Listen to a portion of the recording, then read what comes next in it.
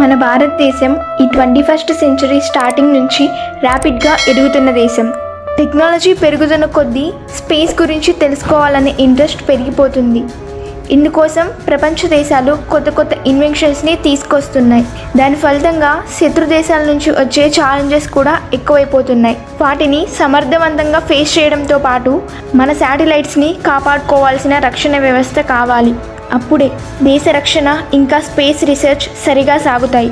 అందుకే ప్రపంచ దేశాలకు తెలిసేలా భారతదేశం స్పేస్లో ఉండే ఏ శాటిలైట్నైనా ధ్వంసం చేయగల మిసైల్ టెక్నాలజీ తన దగ్గర ఉంది అని తెలిసేలా ఎక్స్పెరిమెంట్ చేసి సక్సెస్ అయ్యింది. ఇంతవరకు కేవలం అమెరికా, రష్యా, చైనా దగ్గర మాత్రమే ఈ టెక్నాలజీ ఉంది. భారతదేశం శాటిలైట్ని ధ్వంసం చేసే టెక్నాలజీని ఏ దేశం మీద ఆధారపడకుండా స్వదేశీ పరిజ్ఞానంతో తయారు చేసింది. ఏదైనా యుద్ధం కానీ వస్తే కమ్యూనికేషన్ సిస్టమ్ అనేది చాలా ఇంపార్టెంట్. అదంతా శాటిలైట్స్ ఉంటేనే పాసిబుల్ అవుతుంది. మన భారతదేశం పక్కనే ఉన్న చైనా మన ఎదుగుదలని చూసి తట్టుకోలేక కాలు దూతుంది. ఇలాంటి టైంలో మన దగ్గర ఈ యాంటీ శాటిలైట్ మిసైల్ ఉండడం అంటే మన అమ్ముల బదులో బ్రహ్మాస్త్రం ఉన్నట్లే. సో ఫ్రెండ్స్, అసలు ఈ యాంటీ శాటిలైట్ టెక్నాలజీ అంటే ఏంటి? దీన్ని ఎలా ప్రయోగిస్తారు? దీనివల్ల స్పేస్ అట్మాస్ఫియర్లో ఏమైనా ప్రాబ్లమా? అసలు ఇండియాకి ఈ టెక్నాలజీ ఎందుకు అవసరం అనే విషయాలు తెలుసుకుందాం. భూ ఉపరితలానికి 300 కిలోమీటర్ల ఎత్తులో తిరుగుతున్న ఉపయోగం లేని ఒక శాటిలైట్ని ఈ మిసైల్ కూల్చేసింది. కేవలం 3 నిమిషాల్లోనే యాంటీ శాటిలైట్ తన టార్గెట్ని రీచ్ అయింది.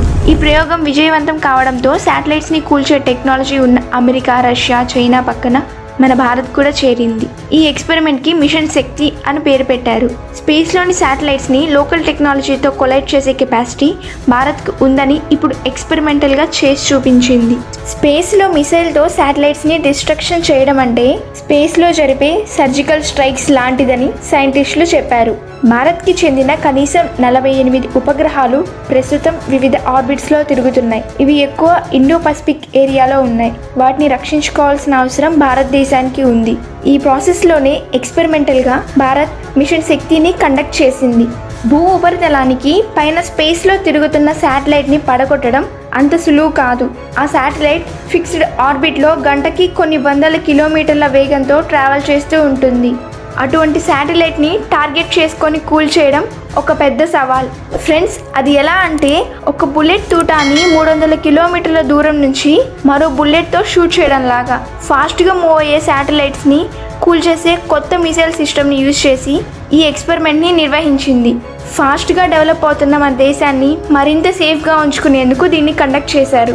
ఫ్రెండ్స్, అయితే ఈ ఎక్స్పెరిమెంట్ని ఎలా చేశారో ఇప్పుడు తెలుసుకుందాం. లో ఎర్త్ ఆర్బిట్లో తిరుగుతున్న ఒక పాత యూజ్ లేని శాటిలైట్ని ఈ మిసైల్కి టార్గెట్గా సైంటిస్టులు ఐడెంటిఫై చేశారు.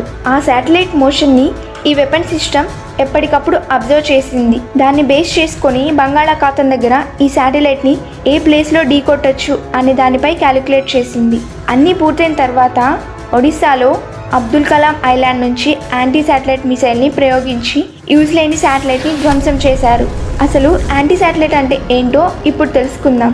ఏ దేశమైనా వాళ్ళ హ్యూమన్ డెవలప్మెంట్కి అలాగే వ్యూహాత్మక సైనిక అవసరాల కోసం శాటిలైట్స్ని స్పేస్లోకి పంపిస్తారు. అలా స్పేస్లోకి పంపించిన ఏ శాటిలైట్నైనా ఈ యాంటీ శాటిలైట్ డిస్ట్రాయ్ చేయగలదు. దీన్ని భూమి ఉపరితలం నుంచి కానీ లేదా యుద్ధ విమానాల పైన నుంచి కానీ ప్రయోగించవచ్చు. భూమి నుంచి దాదాపు 2000 కిలోమీటర్ లోపలున్న ఏ శాటిలైట్ అయినా పేల్చేసే సామర్థ్యం ప్రస్తుతం భారత్ దగ్గర ఉంది. ఇప్పుడున్న పరిస్థితిలో భారత్కి ఇది ఎంతో అవసరం.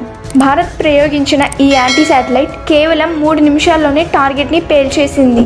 ఇంతవరకు ఏ దేశం కూడా యుద్ధంలో యాంటీ శాటిలైట్ని ఉపయోగించలేదు. అమెరికా, రష్యా, చైనా ఈ దేశాలు తమ శాటిలైట్ డిస్ట్రక్షన్ ఎబిలిటీని ప్రపంచ దేశాలకు చెప్పేందుకు తమ సొంత శాటిలైట్స్నే కూల్చేసుకున్నాయి. భారత్ దగ్గర ఉన్న ఏ మిసైల్నైనా మార్పులు చేసి యాంటీ శాటిలైట్గా ఉపయోగించుకునే టెక్నాలజీని మన సైంటిస్టులు అభివృద్ధి చేశారు. భారత్ ఈ ప్రయోగం చేపట్టిన తర్వాత భారత్ ఎక్కడ ఎదిగిపోతుందో అని, ఈ ప్రయోగం వల్ల స్పేస్లో డెర్బీస్ పెరిగిపోతాయి అని ప్రపంచ దేశాలు, మరీ ముఖ్యంగా అమెరికా, చైనా, యూకేలో భారత్ మీద నిందలు మోపాయి. కానీ అది నిజం కాదని వారికి కూడా తెలుసు. భారత్ ఏం చెప్పిందంటే శాటిలైట్స్ డెర్బీస్ అనేవి కొద్ది వారాల్లోనే డీకే అయి భూమిపైకి చేరుతాయి అని గట్టిగా సమాధానం చెప్పింది. ఫ్రెండ్స్, అమెరికా, రష్యా, చైనా ఎప్పుడెప్పుడు యాంటీ శాటిలైట్ని పరీక్షించాయో తెలుసా? 1959లో యుఎస్ఏ, అలాగే 1960లో రష్యా, ఇంకా 2007లో చైనా ఈ యాంటీ శాటిలైట్ టెక్నాలజీని టెస్ట్ చేశాయి. మిషన్ శక్తి సక్సెస్ అయినందుకు మన భారతదేశ ప్రధాని మోడీ గారు DRDO ఇంకా ఇస్రో సైంటిస్ట్ని కంగ్రాచులేట్ చేశారు. This is the end of the video. Friends, నా ఎక్స్ప్లెనేషన్ కనుక మీకు నచ్చినట్లయితే వీడియోని లైక్ చేయండి, షేర్ చేయండి, కామెంట్ చేయండి, సబ్స్క్రైబ్ చేయడం మర్చిపోకండి. Thank you friends.